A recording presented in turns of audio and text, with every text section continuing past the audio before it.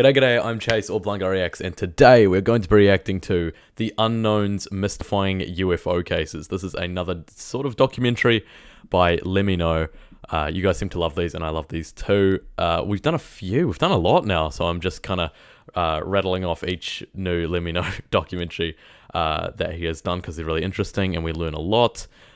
So if you are new here, then feel free to click like, leave a comment and your thoughts on the video, and join the community. Subscribe, we're almost at 200 subscribers, and obviously turn on that notification bell. A lot of the people who watch my videos aren't actually subscribed, so if you are new here, please consider subscribing. It means a lot. And we are a growing community, and make sure you turn on that notification bell so you never miss a video from me, because a lot of the time it doesn't go into the subscriptions box, so turning on notifications really just makes sure that you get notified when I upload. Anyway, let's get into it. I'm excited. The Unknown's Mystifying UFO Cases, so I'm curious. This is going to be alien based, I assume, so let's get into it. The Unknown's Mystifying UFO Cases by LEMMINO. Just let me know. Just let me know.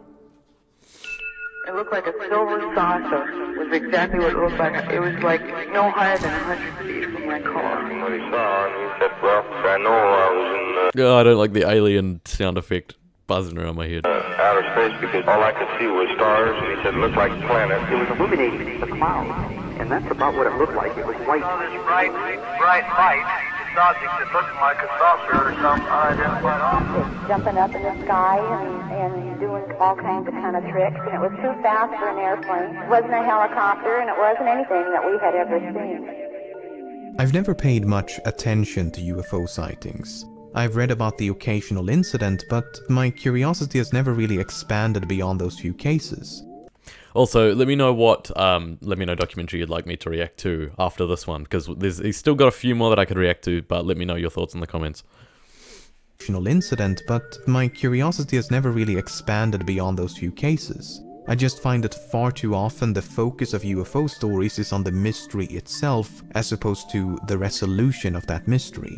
Plausible explanations take a backseat to fantastical embellishments. There's a documentary on Netflix right now, and I'm using the term documentary very loosely, about a man who claims to be harassed and pursued by aliens.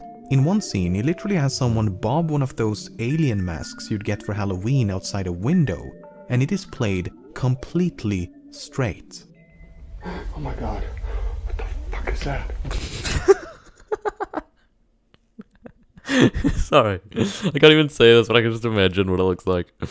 Oh, it's funny. It's going to be curious to see what incidents, because there's obviously thousands of UFO and alien encounters and incidents and stuff that, you know, a lot of them are probably fake, but a lot of people claim some of them are real. So it'll be interesting to see which ones he covers in this video. Completely straight. Oh my god.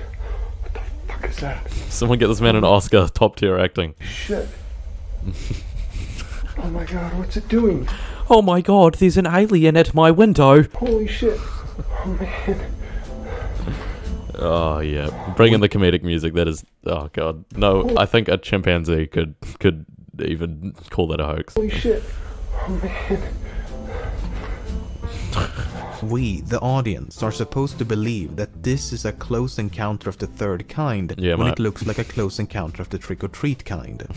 Nevertheless, this documentary did pique my interest, and so I began to learn more about the UFO phenomenon. I hope this guy who like faked this alien thing did one with like Bigfoot and Sasquatches and stuff too. Immersing myself in this expansive mythos of which I only had a very limited understanding. Actually, has he done documentaries on like Bigfoot or Sasquatches or Yowies or anything? I don't know, that'd be interesting. He probably would. From the very start, I was taken down this convoluted path of alien abductions, government conspiracies, and alien experiments that read like rejected drafts of the X-Files. But every now and again, I came across something a bit more credible.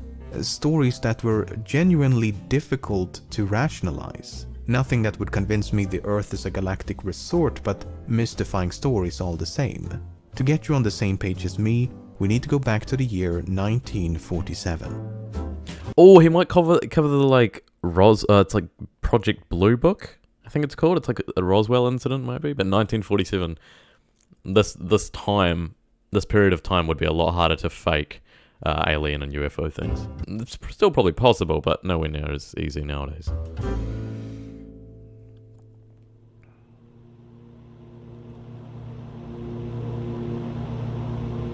I know very little about alien. I know like some of the major ones, but my knowledge is pretty limited in this subject. In the summer of 1947, news and government agencies across North America were flooded with reports of strange objects in the sky. This UFO mania was provoked by a pilot named Kenneth Arnold. On June the 24th, Arnold was flying over the Cascade Mountains in the state of Washington when he observed a formation of 9 saucer-like objects zooming across the sky. Also, sorry, I won't be able to react visually to this, but I'll just go off the information that he's covering. Unbeknownst to Arnold, this innocent description would come to popularize the term flying saucer. The scintillating discoids appear to be traveling at a speed of some 2,000 kilometers per hour. Oh my a god. Speed yet to be achieved by any man-made airplane in 1947. I was gonna say, what? I think even now they go like 400 kilometers, maybe 400 miles per hour, like on a commercial flight. Arnold initially suspected he'd observed some secret military test flight, but the US Air Force quickly denied responsibility and merely dismissed the sighting as some form of optical illusion. But it wasn't quite that simple. Not only was Arnold an experienced pilot, but his story was corroborated by a number of witnesses on the ground who all described a series of oval-shaped objects traveling at a tremendous rate of speed. Furthermore, other sightings had been reported days before and would continue for many days after. More than 800 cases in less than a month, including the famous Roswell. What's it? Oh, was he about incident? The Roswell, yeah. So 830. That's 20 a day? Am I wrong? I don't know. That's 30, whatever. Math is not in my brain right now, but it's a lot, multiple per day. In less than a month, including the famous Roswell incident. Publicly, the US Air Force dismissed the sightings as nothing more than a combination of overactive imaginations and misperceptions of natural phenomena. But internally, the Air Force was just as mystified as the public and actually quite concerned. Hundreds of unrelated persons from all walks of life, including high-ranking military officials, scientists, engineers, politicians, and professional pilots, reported uncannily similar experiences in the span of a few weeks. Both the public and the intelligence community grew increasingly convinced that something was hiding amongst the clouds. Yikes. Also, it would be like 27.5 cases a day, I think. I don't know, I was doing the math in my head. Probably not right.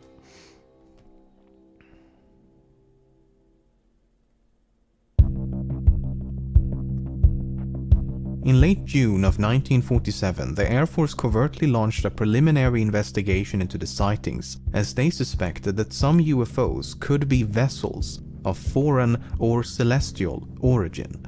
By late September, the existence of advanced aeronautic vehicles could not be eliminated. While the majority of cases could be ascribed to natural phenomena, the maneuverability and evasive behavior displayed by some UFOs defied all conventional explanations.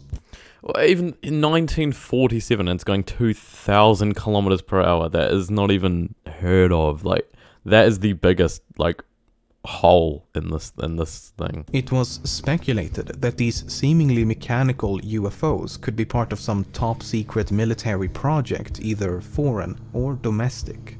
It was feared that the Soviet Union had seized German technology after World War II and developed some advanced aircraft capable of covert infiltration of US airspace. I don't think this is during the Cold War. I don't know when I forgot when the Cold War began.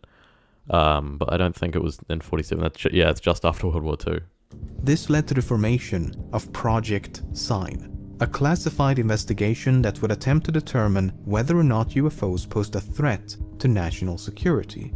While the project members entertained a number of plausible causes, by the summer of 1948, a minority of credible and well-documented UFO cases could not be resolved. These cases became known as the unknowns. By process of elimination, Project Sign therefore concluded that the most probable explanation for the most inexplicable of cases was the extraterrestrial hypothesis. In other words, the unknowns did not appear to be from this Earth. Oh. Also, let me know if you guys believe in aliens, or intelligent life outside of our planet. Because, I mean, there's a massive debate on it. And also, I think this video came out like years ago. I'm pretty sure it's at least 3. Could be wrong, but his content has like always been fantastic, even if it's like a lot older than the stuff he posts now. Unknowns did not appear to be from this Earth. However, once this report reached the Pentagon, it was rejected. The interplanetary explanation was thought to be unsubstantiated, and so the report was ultimately scrapped. Project Sign was dissolved soon thereafter, and subsequent investigations ultimately failed to ascertain the nature of these unknowns. Project Sign's successor, Project Blue Book, merely concluded boom, that's the one I got. Mentioned that earlier. Of these unknowns. Project Sign's successor, Project Blue Book, merely concluded that it was statistically improbable that UFOs represented technological capabilities beyond our own. As the vast majority of UFO sightings are misperceptions of natural phenomena, the presumption was that all UFO sightings are likely to be misperceptions. As such, yeah, but how can you say that when there's so many things that don't add up with the technology of your time and of your planet? Like, come on, bro. It's what I hate about some governments. They just, like, dismiss, like, oh yeah, aliens, we're aware, but let's just tell the public that they're not even real and it's nothing to worry about. Funding for UFO research could no longer be justified as the threat to national security was evidently non-existent. Government-sanctioned UFO research officially ended with the dissolution of Project Blue Book in 1969, and the Air Force has since proclaimed the issue resolved. Out of the 12,608... But you didn't resolve it though. You didn't just find out what it was. You just said could not be determined, like... Since proclaimed the issue resolved. Out of the 12,618 UFO reports in its collection... Say that again. Out of the 12,618 UFO... 12,618 sightings/reports. Bro, what? Reports in its collection, 701 were marked unknown upon its conclusion. Although... That's still a lot. It's like, what? 8%? Some would argue that many cases were mischaracterized and that more than 1,700 cases should be regarded as unknowns. While the US government may dismiss these unknowns as mere statistical anomalies, the fundamental question remains: what did people see? What kind of natural phenomenon evades resolution despite decades of scrutiny?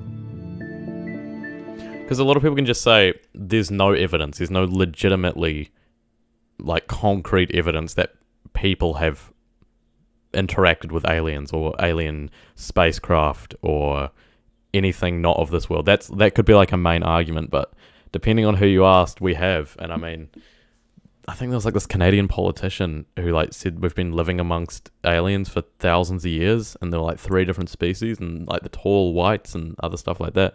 So it's such a weird topic because you could talk about it for hours and go over all the different sightings and evidence and everything, but you can't really get to a unanimous conclusion.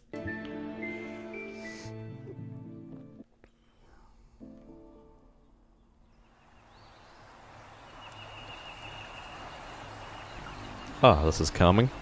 Late in the afternoon on May the 24th, 1949, 6 civilians were on a fishing trip on May the 24th, 1949. 6 civilians were on a fishing trip on the Rogue River in the state of Oregon. Suddenly, one of them observed a round and scintillating object in the sky. It barely moved as it silently hovered some 1,500 meters above.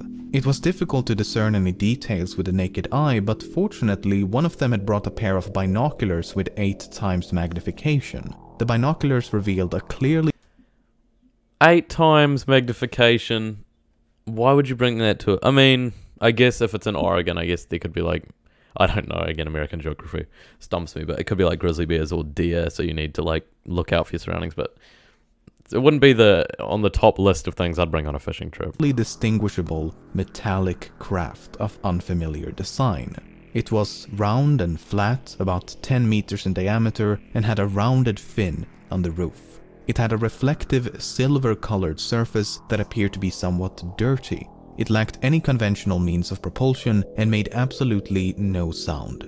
After some 2 minutes of observation, Those are the last two. Those are the main scary things I found about UFOs. No legitimate signs of propulsion. So there's no way it can actually propel itself anywhere in any way. There's no engine, there's no thrusters, there's nothing. And then no sound. That is... and the fact that they can just go anywhere, like, super fast, it's creepy as. the UFO gradually moved in the opposite direction of the wind until it disappeared with the speed of a jet plane.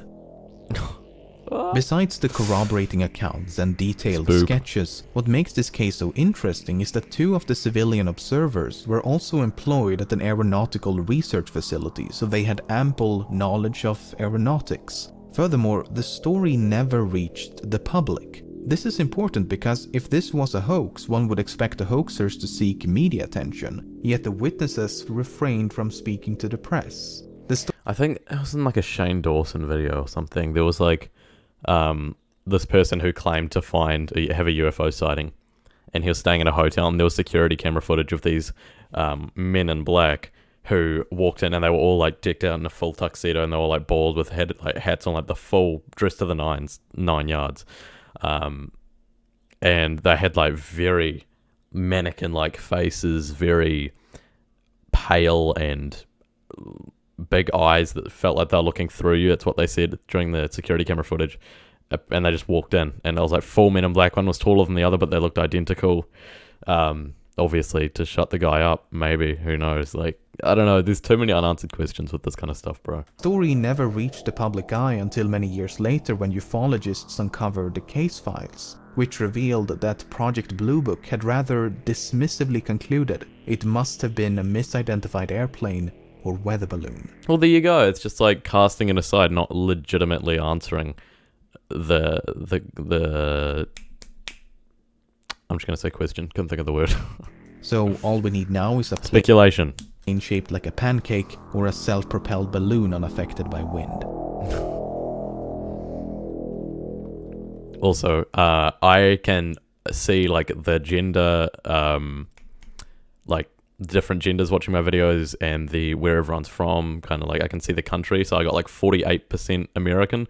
So hello Americans, I'm from New Zealand. And also I think I skew like 98%, I think it was like 96% male. So although I think YouTube's 80% male anyway. So but yeah, so I can communicate way easier with you guys using the YouTube Studio app on my phone. So, you know, make sure you say hi in the comments, make sure you reach out, and yeah, just thought I'd mention that in this video. Also, with his music, he makes a lot of it. He's got a LEMMINO music channel, and he makes a lot of the music he uses in his documentaries. It's very, very good music too. Items on display include the latest in meteorological devices. The weather balloon is equipped with a radio sound which permits measurement of atmospheric temperature, humidity, and pressure at various altitudes. God, he's got like the 40 radio voice. Later in the news, we're talking... like... If you spend some time reading about UFOs, you will soon come across an explanation that is repeated time and time again. Weather balloons. The Battle of Los Angeles, balloon. The Roswell incident, top secret balloon. Also, I think he's done a video on the Battle of Los Angeles, so... Why did I say it like that? LA. The Battle of LA. I think he's done a video on that, so if you want me to react to that, then leave it in the comments, and I will. The Mantell incident, once again, a balloon. Unfortunately for proponents of the extraterrestrial hypothesis, it is often a rather convincing explanation. However, it is far less convincing when the witnesses of a UFO are themselves launching a balloon. On April the 24th, 1949, it's always the 24th. A group of 5 balloonists had just launched a weather balloon in the New Mexico desert and were tracking said balloon with a special telescope. Suddenly, the person operating the telescope sighted another object in the sky and alerted the rest of the group, who could all see the UFO with the naked eye. It had an elliptical shape and was white, silver, and yellowish in color. It was impossible to accurately determine its altitude and size due to the lack of reference points, but it appeared to be flying at an extremely high altitude and moved so quickly across the sky it was difficult to track with a telescope. It remained visible for about a minute until it suddenly stopped its horizontal motion and disappeared by near vertical ascension into the clear blue sky. It made no sound and traveled crosswind. That's the thing, bro. If it can just go like this with no like wind affecting it, or just literally defy gravity. It makes no sense. Also, with that 24 thing, he's mentioned the 24th of certain months, and I'm pretty sure in the DB Cooper he was like, on the afternoon of November the 24th. I think it's all November just the 24th. That's spooky. I don't know. A year prior, maybe I'm just pointing out things that really don't need to be pointed out. no sound and traveled crosswind. A year prior, a very similar incident had taken place on the 5th of April. 3 balloonists in the New Mexico desert 24th. were observing a weather balloon when they spotted a UFO moving at a very high rate of speed. It had a round shape and was white, grey and goldish in color. It flew erratically across the sky and performed vertical loops for about 30 seconds until it disappeared. The desert was completely silent, yet the UFO violently maneuvered without making a sound. Then see, that's not a weather balloon, bro. Like, on January the 16th, 1951, 2 balloonists and a number of pilots and civilians in the New Mexico desert observed 2 UFOs in the vicinity of the balloon they were observing. The balloon had reached an altitude of 35 kilometers, and even though it was about 30 meters in diameter, the 2 UFOs were about 3 to 5 times larger and appeared to be flying above the balloon. They had an elliptical shape and were white and grey in color. They orbited the balloon for about 40 seconds until they disappeared into the distance at a terrific rate of speed. And these are just 3 examples of many similar cases, and despite the fact that the spectators involved could not have been more qualified to identify aerial phenomena, none could explain what they had seen. Spooky, man. What do you guys think? Have you had a UFO sighting? If anyone watching this video has seen a UFO, then please comment, because I will read it and pin it. I will pin your comment. Or even just leave your thoughts and I'll probably pin it. Whoever has the best comment, and I'll heart a bunch of them too. Because I can do that now thanks to the YouTube studio app.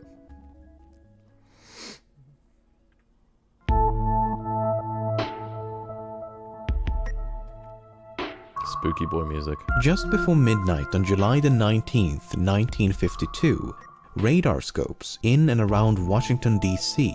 picked up a cluster of 5 to 10 unidentified targets.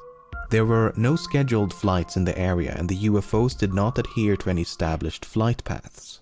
Is this before the ban on flight paths over Washington? I'm pretty sure that's a thing. I think that may have been after 9/11.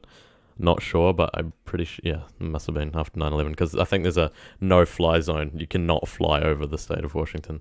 The possibility of a malfunction was quickly eliminated as radar scopes at 3 separate airports displayed the same unidentifiable targets. Eventually, the objects could be visually confirmed as orbs of light slowly moving across the sky. After a while, the objects began to fan out, zooming across the night sky of Washington, D.C. They flew above the White House, the Capitol building, and many other restricted areas in a disorganized and unpredictable fashion. On numerous occasions... Oh, I don't like it when they threaten the world superpower with spooky orbs of light above the government buildings. The UFOs performed sharp 90-degree turns, and some would completely reverse course in a matter of seconds.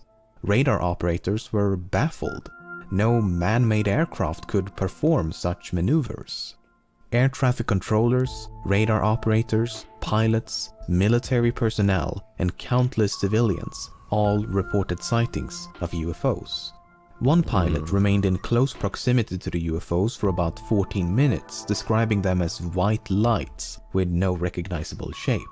While some lights flew in parallel to the plane, others appeared to be flying outside the Earth's atmosphere. The sightings by the pilot also coincided with the radar detections, suggesting that these were indeed physical flying objects as opposed to radar misidentifications of some kind. After more than 3 hours, 2 jet fighters were dispatched to intercept the UFOs. But moments before they arrived, the objects accelerated to speeds in excess of 10,000 kilometers per hour and disappeared out of sight. 10,000 kilometers per hour. Bro, that's not even... This is what I don't get, man. It's so unanswered. I don't know how to react, because, like, how do you add to this? I mean, I can react to it, but, like, how do I give my opinion? Because it's unanswered. Like, how does any human explain that, you know? However, When the jets returned to refuel, the UFOs returned to the skies. Oh man, they're playing chicken with you. 5 hours after initial detection, the last UFO vanished from the radar scopes. Damn. But a week later... Because imagine that, you get, like, if you're an alien, you're going to go to the technically most powerful country in the world and scope out, you know, where the important people live and where the government, the people who run the world live. And, I don't know, it's creepy as. The UFOs returned once more. On the evening of July the 26th, numerous UFOs were observed streaking across the skies above and around Washington, D.C.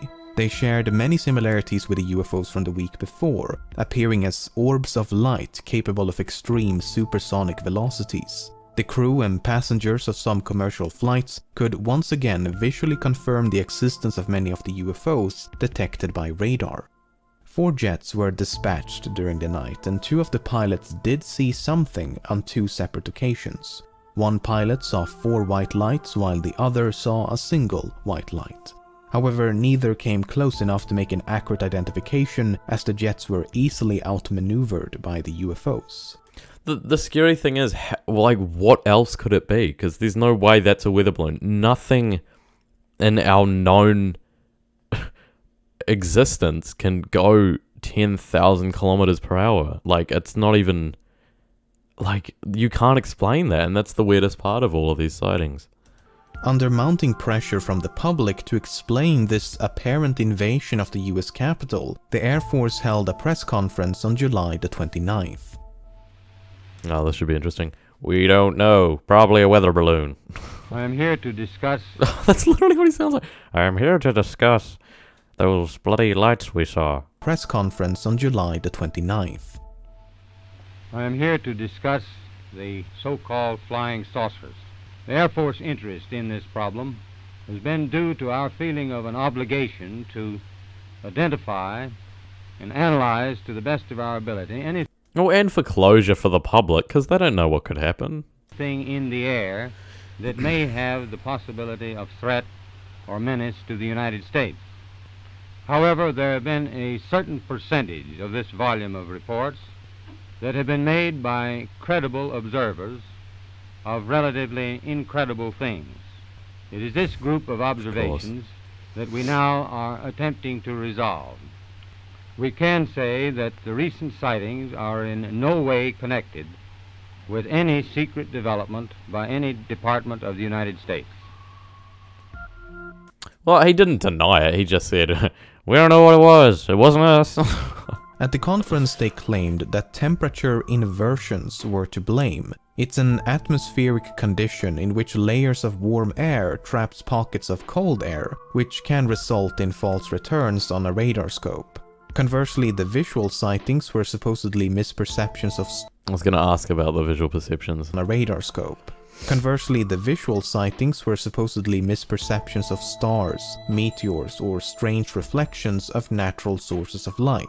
In other words, it... Bro... I don't buy that, bro. I'm sorry. I don't buy that for a second. It was all just a big misunderstanding, and there was no cause for alarm. It's a very odd explanation, given that it completely disregards crucial pieces of information. What about how it goes from 10,000 kilometers per hour, like just gone, and just defies... I don't know, man. It's been witnessed by so many people, I doubt it's just like... I don't know, it's so weird. For one thing, visual observations and radar detections were confirmed to be one and the same on numerous occasions. When pilots claimed they had visual contact with a UFO, ground personnel confirmed its existence and location on the radar scopes. When pilots claimed a UFO disappeared, it simultaneously disappeared from the radar scopes. Yeah, so it wouldn't be 2 different things. Like, you can't have 2 different excuses for the exact same thing just because of the way people perceived it. Another glaring issue is that temperature inversions occurred on a daily basis throughout the summer of 1952, yet unidentified radar targets only appeared on the 2 nights in question. Boom! Thank you, LEMMINO. debunk all of their BS excuses. Personnel at Andrews Air Force Base were not quite sure as to what they had seen, claiming they may have seen meteors or other natural phenomena. No, but the senior air traffic controller at Washington National Airport was certain they had detected solid maneuvering objects while explicitly denying the possibility of weather-related targets. Like, do I want it to be what they're saying it is? Not really. Like, I kind of want it to be aliens, but I don't know. Everyone, I think most people want to make contact, but I don't know, man. Furthermore, none of the radar operators agreed with the Air Force's conclusion. Everyone was certain they had been tracking metallic flying objects. Even the National Weather Bureau disagreed with the temperature inversion theory, claiming that such phenomena would appear as amorphous streaks across the radar scopes, as opposed to sharp, delineable dots. And the thing is, who's behind the scenes, like, trying to debunk this and say, weather balloons, or temperature changes, or temperature inversions, like, whereas all these legitimate working people who are, you know, somewhat close to the government, you know, denying their explanation, like, why can't they all think on the same page? Like, is there someone behind the scenes trying to deny this? Like, I don't know. In spite of these it's a conspiracy. glaring contradictions, the Air Force concluded that temperature inversions were to blame and that nothing extraordinary had taken place. Though somewhat paradoxically, the Project Blue Book files list the case as an unknown, while simultaneously agreeing with the Air Force's conclusion. There you go. And I mean, if they did happen on a day-to-day basis, why didn't everyone report them all the time? And if so, like, say that didn't happen, this is obviously something that no one has seen before. So if it happened on a day-to-day basis, no one would have called up. They should be like, oh, look, Johnny, weather things up there. They would have, you know, they would have actually, I don't know, it doesn't add up, bro. I don't know what I'm saying. But you get my point. Like, if it happened all the time, they wouldn't have called up because they would have just recognized it. And especially flying over the White House and government buildings in Washington, like, why not just fly over the Grand Canyon or something? Like, why there? That's another spooky detail.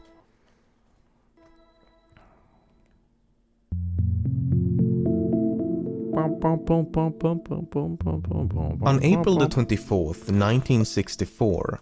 Another 24th. It's weird. I don't know. On April the 24th, 1964, police officer Lonnie Zamora was chasing a speeding car outside the city of Socorro in the New Mexico desert when he was alerted by a loud noise and a bright flame in the... It sounds like a flare. It sounds like someone's shooting a flare gun, or there's like a firework about to go off. ...the sky. Believing it to be an explosion, he broke off the chase and drove towards the light to investigate.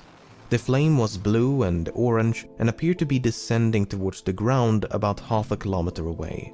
Oh, I learned in science that blue flames are the hottest. Knowledge. And appeared to be descending towards the ground about half a kilometer away. After a difficult drive through the rough terrain, he noticed a white and silver colored object some two... They're all white and silver. Every kind of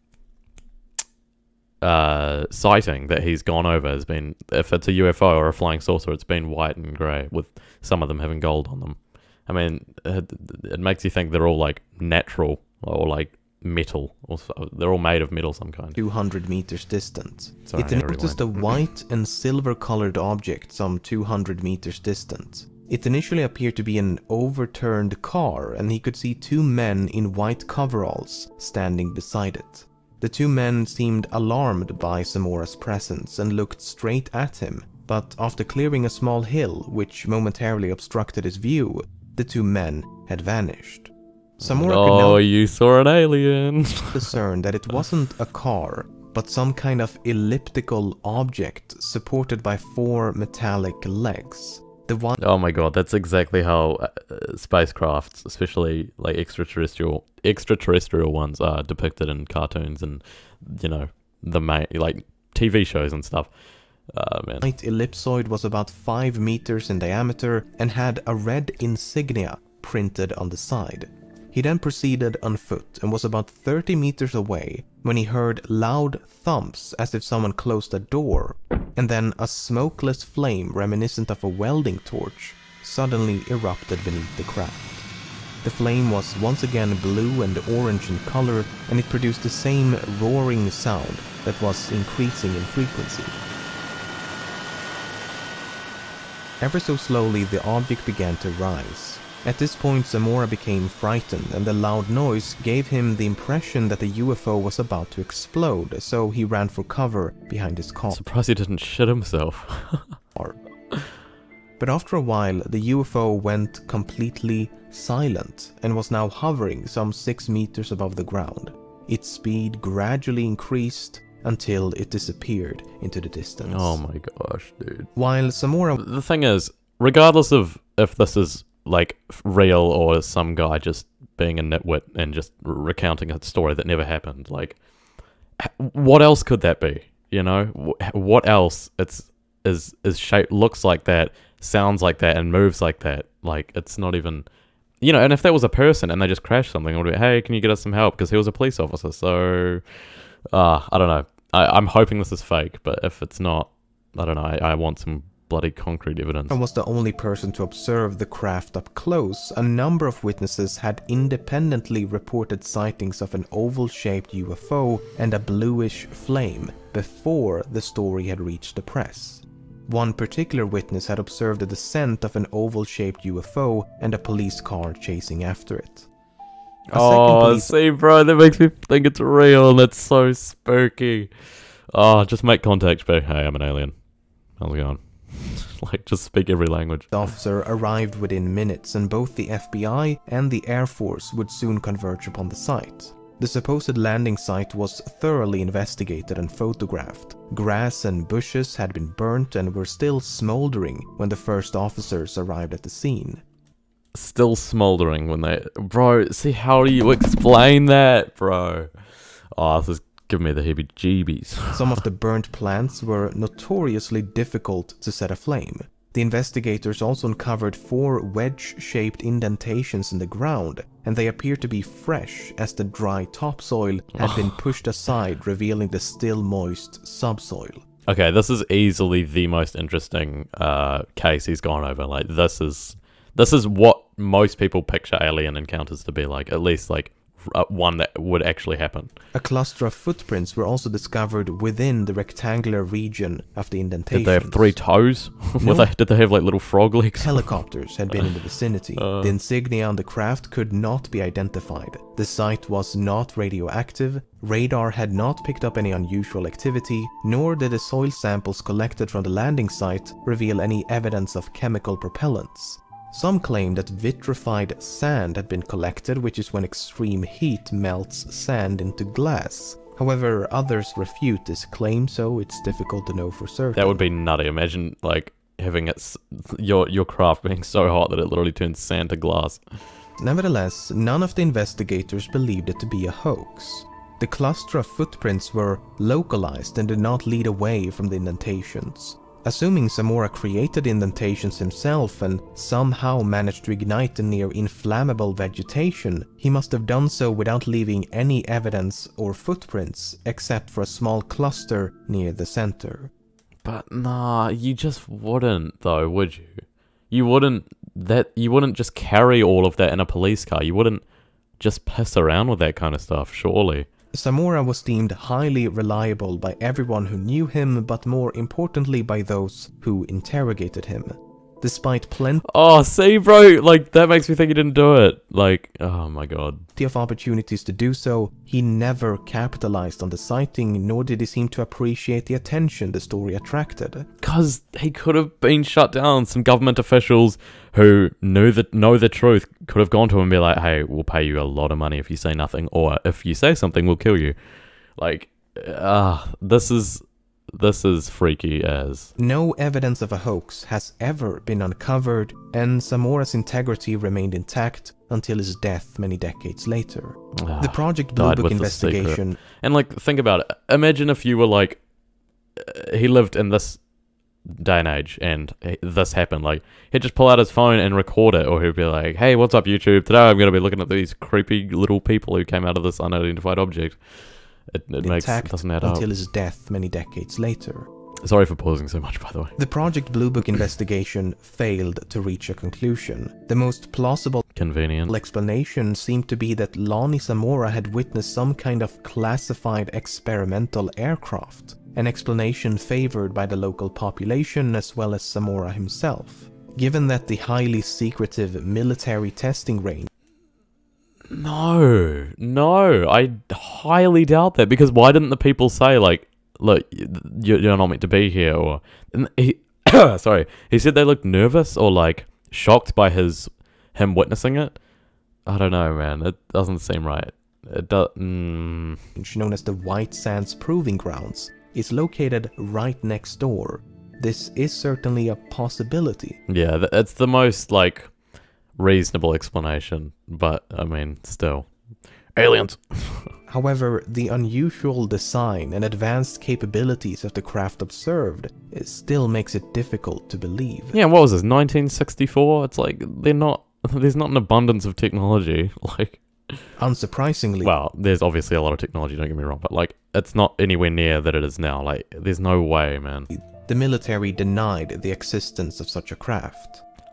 Well, there you go, bro. Like, oh, sorry. This is one of the more, like, interesting. Maybe it's been a while since I've reacted to LEMMINO, but this is blowing my socks off. I don't even have socks on. Many years later... They blew them off before I even started.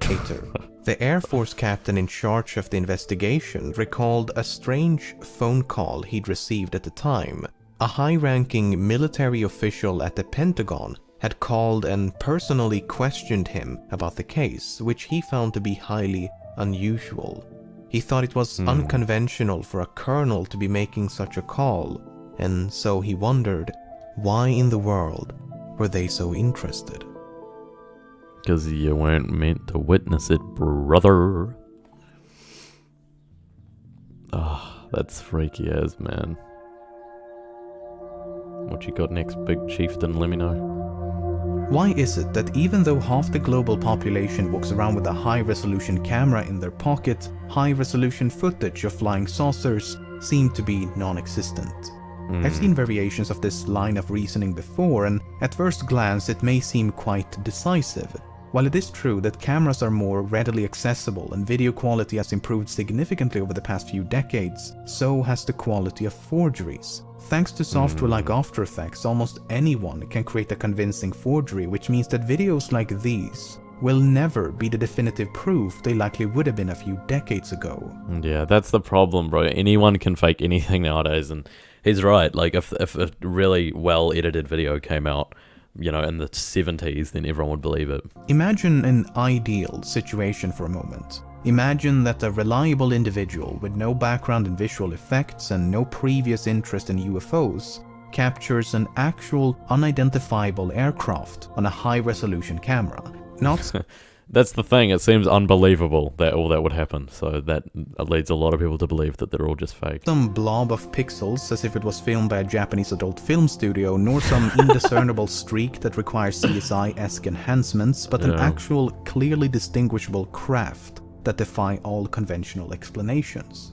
Even then, the authenticity of that footage would inevitably come into question, and it would in all likelihood be impossible to prove that it actually happened.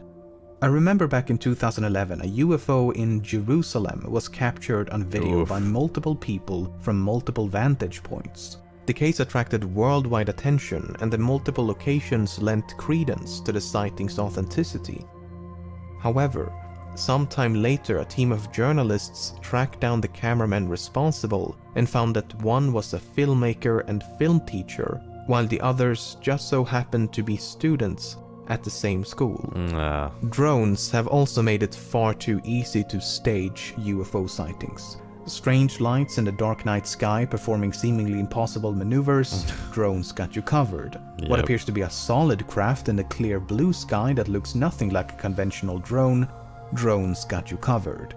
It's become... Yeah, drones used to just have like the 4 or 2 propeller, not propellers, but like arms that would just float around, but now they have many different shapes. Next to impossible to eliminate conventional explanations, as virtually every person on the planet has gained easy access to the heavens above. Yep. At this point, nothing short of a spaceship landing in the middle of Times Square should be deemed convincing. This is at least in part why I chose to focus my attention on older cases, as none of these problems existed a few decades ago. That's the thing, that's the way to go. The first director of Project Blue Book, Edward J. Ruppelt, would later go on to write a book about the cases he and his team investigated. In it, he describes a drastic shift in the attitude towards UFO research following the rejection of the extraterrestrial hypothesis. The Air Force no longer sought to understand the nature of UFOs, but rather sought to debunk the phenomenon at large. In his own words, everything was being evaluated on the premise that UFOs could not exist. No matter what you see or hear, don't believe it. Following the aforementioned Washington, D.C. incident in 1952, this predisposition was only reinforced. Investigators were instructed to focus on cases they could solve and to never discuss the unknowns in public. The subject was to be debunked and ridiculed, and so it was. What had initially been perceived as a potential threat to national security had now, through an orchestrated public relations campaign, been reduced to a socially unacceptable pseudoscience. Ruppelt writes in his book, "This change in the operating policy of the UFO project was so pronounced that I, like so many other people, wondered if there was a hidden reason for the change. Was it actually an attempt to go underground to make the project more secretive? Was it an effort to cover up the fact that UFOs were proven to be interplanetary and that this should be withheld from the public at all cost to prevent a mass panic? Maybe I was just playing the frontman to a big cover-up." Ruppelt is of course just speculating, but given that he was the head of the operation, it does make you wonder if there may have been some truth behind those concerns. Assuming the military is lying, then how does one distinguish a lie about alien spaceships from a lie about classified aircrafts? We know nothing of either, so the two deceptions would appear identical. I mean, I want to believe, but I'm just not sure what I'm supposed to believe in. Yeah, I'm with you there, Matt. After working my way through a few hundred cases, I feel even more conflicted than I did when I began. Things were just so much simpler then. I could just laugh at a man pretending to be scared of a Halloween mask. No grand conspiracies, no extraterrestrials, none of that. Just mortal fear and a piece of plastic. Simpler times. Yeah, mate. And that was it. Wow. That was incredible. That was the unknowns, mystifying UFO cases. Oh, alright, let me know what you think. If there is ever a video to comment on, I think I said this in the last video, but I really mean it. This fascinates me. As a blind person, I would never be able to sight a UFO. So, you know, not very cool. But, you know, let me know your thoughts in the comments. Have you seen this video? You probably have since you're watching a reaction on it, but let me know if you've had any encounter with a UFO, anything unexplainable that you think could be linked to aliens or a UFO. Are there any other cases that are unknown by, you know, the majority of the public in the US military? Let me know all of your thoughts on this topic in the comments, and obviously join the community, leave a subscribe, turn on that notification bell because it is the best way to keep up to date with all the videos that I post pretty much daily now because I'm off school now, so I have way more free time to do videos. So thank you very much for you know, watching. It has been a very fun documentary, and I might just crack on with more LEMMINO videos. If any more music or anything else comes out from the channels I have notifications on for, then I will do reactions to them. But for now, I'm just going to keep cracking on with these LEMMINO documentaries because you guys love them, I love them. And yeah, I've been Chase of Blind Guy Reacts. Make sure you leave your thoughts in the comments below and leave a like. Tell a friend. Yeah, follow me on Instagram at chyznz and join my Discord. All of the links in the description below. Thank you very much for watching. I've been Chase of Blind Guy Reacts. Peace out.